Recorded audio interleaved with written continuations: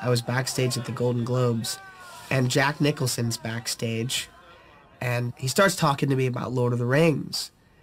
And he's like, "Did you die?"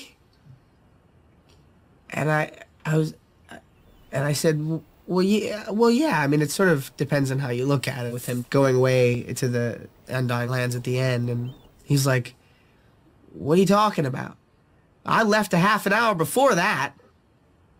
So I was like, "Well, wait, you didn't see the end of the film? You didn't even see the end. So you didn't even see, like, you know, Frodo and getting on the boat." He's like, "Oh no, too many endings, man. Should have ended it a lot sooner than that." He thought there were too many endings. So he went out to get the car and get the car warm for his family.